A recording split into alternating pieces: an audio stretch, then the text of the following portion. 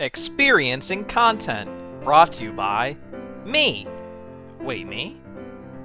So there's something I've been thinking a lot about, and this sort of tracks back to my days in film school where all of your homework assignments were writing essays, and essentially your whole job was to convince the professor, who could not be shaken, that your point was correct. You had to basically debate your argument. And I'm not very good at debating or arguing, but I am very good at bullshitting things. But I don't want to bullshit you. But something that I wrote a lot about in film school, learning about art and really trying to dig into the meat and potatoes of works of art and why they are made and how we look at them, is something called author's intent, which is this weird, I guess, theory that whatever the author intends the work to mean, or intended for why it was made, or what it's supposed to represent or signify, is the only thing that matters. Whatever the artist basically conjures up, or whatever the artist thinks, or whatever the artist says in an interview with Rolling Stone magazine, that's all that matters. And I have been sort of on the other side of the case of this theory, which is author's intent doesn't matter. Once that work of art is out into the open, once it is in the hands of the public and we can play it or watch it or listen to it or experience it in whatever way we want, that's what matters. Is like every individual's personal experience. That's like the intent. That's where you get the meaning. That's what's significant to me, is how I look at something. So if two different people were to walk into the Le at in Paris and look at the Mona Lisa, one person could say, I don't get it. It's just some woman. I don't know why it's the big deal. Just a small little painting. And another person can look at it and cry and think it's a masterwork. So I've been thinking a lot about author's intent and looking at different games in this way, because I think all games are works of art. And one of my favorite games of all time is Katamari Damacy, which you're watching now. And apparently it came from this weird experiment, this weird project where Kaita Takahashi, I hope I said that right, wanted to create a simple, easy game to play where the gameplay was so basic and it was so fun and enjoyable and there was a lot of novelty to it, and that sort of like that idea, that kernel of a nugget, blossomed into what Katamari Damacy is, which is this amazing snowball simulator of just weird cultures, and you just roll a ball and you pick up objects, and I think it's amazing. I love that game, and there are obviously a lot of things about it that I love, including the art style and the ridiculousness, the silliness of it, and the music. The soundtrack is stellar.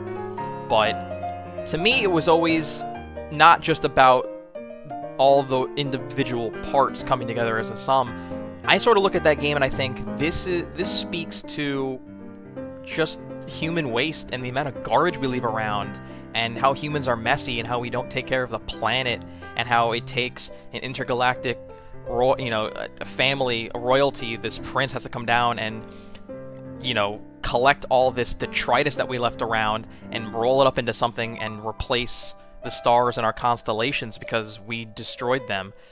And I always thought that was just this weird, beautiful idea that was just this nice little meta commentary. And I'm not sure many other people sort of read that game that way, but that's always how I view it. But again, does the author's intent matter, or does my interpretation matter, or does yours? Like, when two different people are playing that game, obviously the thing they're going to talk about most is, or the controls, a little weird. Oh, is this game actually fun? Do I enjoy whatever's going on? Do I buy into this world? And for me, it was less about that, and it was more about, like, why does this game exist? Why do I think this game is saying something interesting? How is the story and the world and the mechanics of the gameplay interconnected into one cohesive thing that is trying to speak to something? And I think all art is trying to answer the question, what does it mean to be human? And it doesn't really matter whether your movie is talking foods like Sausage Party or, The Brave Little Toaster, if it's just appliances. It all speaks to being human, because humans made those things. So what does it mean to be a human leaving shit around your house, and then a tiny little prince has to roll up all that crap that you left around your house? Or what does it mean for, cities and urban decay and just this giant tangled mess of a zoo, just this crazy, urban sprawling jungle to just be picked up in just one fell swoop with a bunch of other countries around the globe and just rolled up into a ball and shoved into the sky like we're launching garbage off of the planet. I think that is this weird, beautiful idea, and it sort of spurs into other stuff that I really like. For instance, Resident Evil 4. I love Resident Evil 4. I think that's one of the greatest games ever made. And obviously you can just sort of look at that, on paper and say, oh yeah, it's a survival horror action game made by Capcom and Shinji Mikami. And you could just look at it and think, oh my god, like, the mechanics and the level design and the weird sense of humor and upgrading your guns and all that stuff. I mean, it all sort of clicks, it all comes together, even though they're all weird, sort of disparate parts. But to me, I always looked at the end credits, and I was mesmerized the first time I had beaten that game. I sat there stunned and chilled. I'm watching this credit sequence. I had gone through the entire game, and initially the first part of it is in Spain, and you're fighting these villagers, and there's this weird occult church thing going on, but then you get whisked away to a castle, and then you get put into like a military island. But the end credits go all the way back to the beginning of how it all started, and I'm watching these people buy into this zealot, and I'm sitting there thinking, is this like a commentary on like organized religion? Like, are these people being indoctrinated into a cult, and they're buying into a false prophet, and then it sort of just corrupts them from the inside and turns them into monsters who have to lurch out and grab other people and infect them with this ideology? Like, am I reading into that too much? Can you read into things too much? Does that matter? Is that good? I had so many questions, and that's sort of how I trailed into film school. Because I don't think people can read too much into things. I think you can interpret and look at and even jokingly argue for whatever the hell you want, because that's why the art exists. That's why they're there, is to watch them or listen to them or play them and experience them and then have a discussion about what they're trying to say. I mean, it's there. You can't deny that those people got wrapped up into Sadler's, scheme or whatever. Like, that's there. That's actually the plot of the game. This small town in the middle of nowhere, with these nice people who, would probably just go on with their lives and farm, got wrapped up in this thing. And I'm sitting there thinking, like, boy, like, I mean, if this game really went any further, like, people would be talking about that to this day. But there's little traces of it. Like, I get this weird vibe of, like, the Crusades sort of, like, being this, like, weird, like, point in history that sort of flows through that game. But, like, again, there's a lot of horror and gore and action gameplay and president's daughters and what are you buying? There's all that stuff in the game. But I feel like we can talk about games on a thematic level. We can go through the meat and potatoes of a game and suss out what works and what doesn't work, audio-wise or visual-wise, or graphics, how it runs, how it plays. But like, on another level, there are things to talk about in a lot of games you wouldn't think of. I mean, it doesn't just have to be Gone Home and coming of age and sexuality and being repressed and how your family's history works into your lives and the lives of your children. And like, there's all this interesting stuff to talk about, but for the most part, people just sort of look at walking simulators, they look at narrative games, and they think like, oh yeah, that's where all that sort of stuff comes from.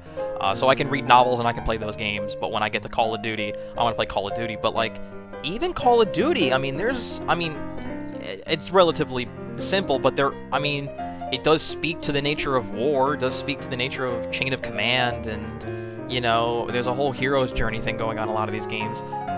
That stuff is just sort of taken from Star Wars, and that's taken from Flash Gordon serials, and that's taken from the Iliad and the Odyssey. Storytelling, there's no way to just rip that out from games and just say, nope, here's the game, it has nothing to do with anything going on in the real world. I think that's bullshit. I think people who make games have thoughts and ideas and opinions, and it just sort of weasels its way into these games, no matter what you do.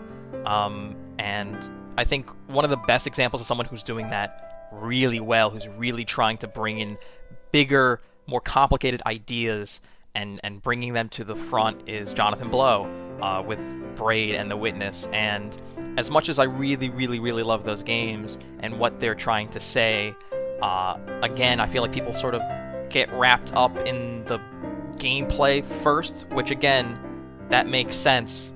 You know, like, I wouldn't want to stop anyone from talking about how brilliant the design in The Witness is, or the art direction, or how the island is interconnected, or the puzzles on top of puzzles. I mean, that's why that game works. But it's impossible to play The Witness and not look around and think, there are these audio logs, and there's this weird story going on, and there's this secret cutscene at the end. Like, there's more stuff to dig into, and I feel like people smarter than me are doing that, but that's not breaching through the industry. Like, that's not the thing that sells copies, and it's not the thing that people care about, and it's not the thing that Reddit investigates. Reddit investigates, you know, ARG, like, they investigate, like, weird viral campaigns for I Love Bees and Sombra, which, again, is fine. I love that stuff. That stuff is great, and it makes our industry unique, but I don't want Jonathan Blow to just be, like, the only one sort of just blowing in the wind.